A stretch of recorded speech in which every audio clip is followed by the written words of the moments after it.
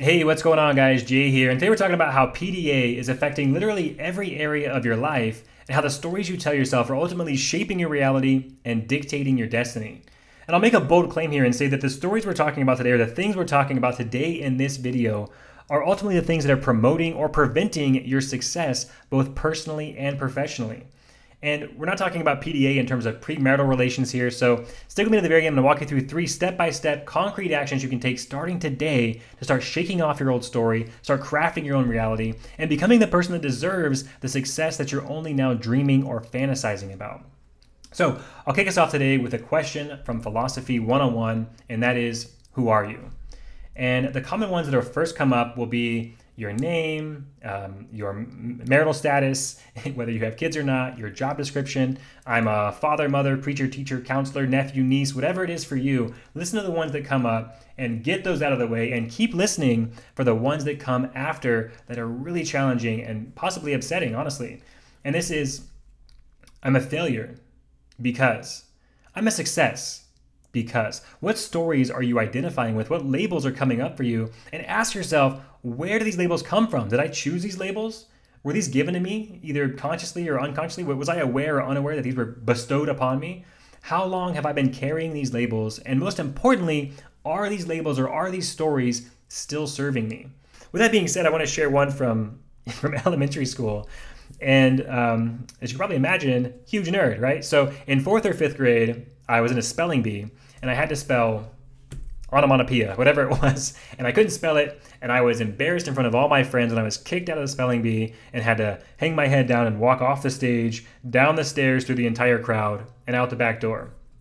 But luckily for me, I didn't identify with, oh, I couldn't spell pinochle or onomatopoeia, so I'm a failure for life. But I talk to people in their 30s and 40s who have had a failure or an embarrassment or an upset in their lives.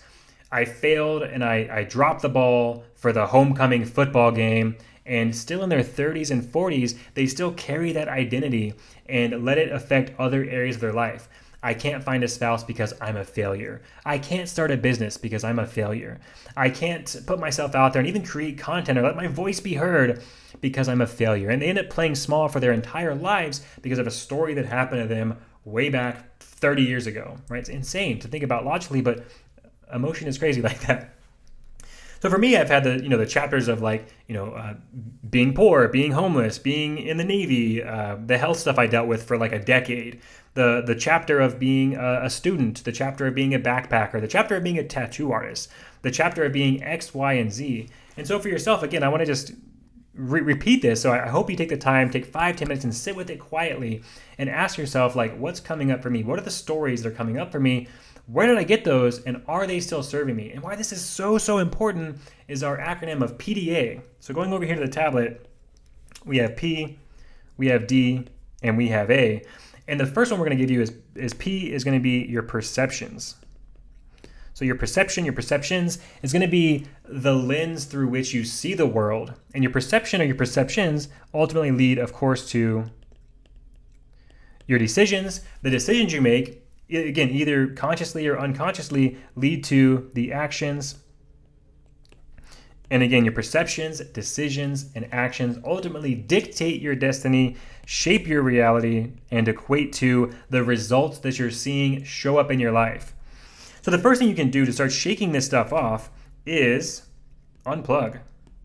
So for me, it's always been like the most beneficial thing I've ever done is, luckily I have a very supporting spouse in Carrie, thanks Carrie, who lets me do these things, right? And so for the past 10, 12 years, I've just completely unplugged and gone overseas where I can't speak the language for an extended period of time. And so I've gone to different countries for, a week, 2 weeks, a month or more in some cases, and you've been completely off the grid. And what this does is it short circuits your brain, because there's a saying, and it's kind of a mouthful, but I'll slow it down, is I'm not who I think I am. I'm not who you think I am.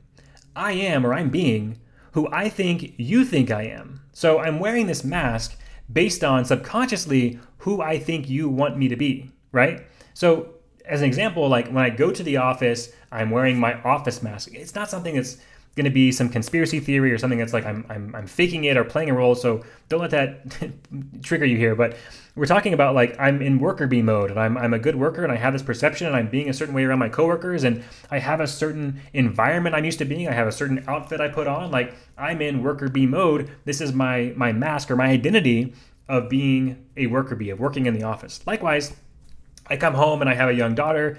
I don't really, but for sake of conversation, if you go home and you have a young daughter, then you put on your fun daddy mask, right? And you're being this playful, like baby talking, like, oh, little girl, you know, whatever it is. And that's a completely different identity than who you would be in the office. Likewise, I come home and I'm the loving husband. I'm the supportive spouse. I'm the listener. I'm the caretaker. I'm this identity. It's a different mask that it seems very benign, but it can be absolutely detrimental to who you're actually becoming. Once you're away, like let's just take the example of being in a foreign country, not being able to speak the language, like having to figure out like where can I even find breakfast or lunch? Like how do I take the subway? Like what are there to do? Like your brain short circuits and you go back to like a blank piece of paper and start forming a new reality, forming a new way of interacting with this strange world and figuring out like how to even survive. Literally, like how do I find food? And your brain has the opportunity to kind of step back. And especially if you're in like, you know, Japan, Thailand, Vietnam, and you can't speak the language, you're not having this like perception coming in of who you're supposed to be or how you're supposed to interact. And you start getting this internal self-talk and looking at the habits and the patterns you've fallen into back at home in your life. And this is important, like to kind of lock this in and looking at like, once you've taken a step back and start getting like, oh, I've been acting this way for the past few weeks, months, or years, and that's been really detrimental to becoming often this entrepreneur or this skiing champion or losing all this weight because my patterns of existence have led to the same decisions, the same environment, and the same actions, the same results because of who I've become, either consciously or unconsciously. So being aware of it and locking it in, like while you're still away, we call this grandmaster planning, but taking notes and taking literal actions, putting habits in place that you're going to act on as soon as you get back into home. Human beings are just a collection of habits and of who they've been in the past. So when you have this moment of clarity to have a blank piece of paper and start dictating, being aware of the habits you've been living, start dictating and start making a journal, making habits, signing up for the gym, whatever it is, while you're still away. That way you jump straight into these new habits as soon as you get back home. If you wait a day, 2 days, 3 days, you're going to fall back into the same grooves, the same patterns, the same habits, the same routines, and become the same person who you were before you left. I'm getting excited because this is so important. I get really passionate about this stuff. So unplug. If you can't take a trip overseas, first of all, listen to why that story is why you can't. I promise you can. But take a long week in the woods. Just go camping. Bring no social media. Bring no inputs that are going to distract you and keep you locked in the same pattern of existence. Unplug completely. Be by yourself. Listen to the thoughts that come up. If this is firing off why you can't do it, listen to why that is. Throw it over the side and ditch it. Unplug. I promise you it'll change your life. Now, once you've unplugged, you have your new habits in place for when you get back home. Number 2, I want to challenge you to give up. Let's phrase this as surrender your identity. Again, if you're someone who has a perception that eating meat is bad and I'm a vegan, so my action is going to be that I would never eat meat. There's no benefit to eating meat. I'm on this. We talk about this polarity all the time where the law of polarity is like there's two equal and opposite sides, right? So we have our pendulum here. We have our perceived positive side. We have our perceived negative side, and then of course we have the variance and the swing between the perceived positive and the perceived negative. So if you have the perception that I'm a vegan, the decision is that I'll never eat meat again, everyone who eats meat is terrible person and whatever, then challenge yourself, be open-minded enough to give that up for a week. Go eat cheeseburgers for a week. I know you're hearing the story like, I can't do that. I'm not the kind of person who would do that. As a vegan, I can't do that. Give it up for a week. 1 week. Be open-minded enough to try something else on, try a new perspective, and try a new lens, and shut the stories down as you're doing it, right? We're testing on new perceptions. While you're doing it, while you're having a carnivore diet for a week, look at the benefits that this type of diet can bring to you to ultimately take you to your end in mind, to your ultimate outcome, to the goals you're trying to achieve. How can eating meat, well, I'm doing this for a week, what are the benefits of eating meat? And don't shut it down before your mind has a chance to answer. Like, be open-minded and listen to your thoughts and see what actually is the benefit of trying this on. Now, the third thing is to be aware of all of this is to, I want to say wake up, but let's just listen. And this is so challenging. We fall into the habits of being, we fall into our routines, we fall into our environment and let it kind of like pull us along. We float and letting chance dictate our destiny versus crafting it and designing it ourselves. So listen and sit with yourself in total silence at least once or twice a day for like 10-20 minutes and see what comes up. So listening is being aware of the voice that comes up.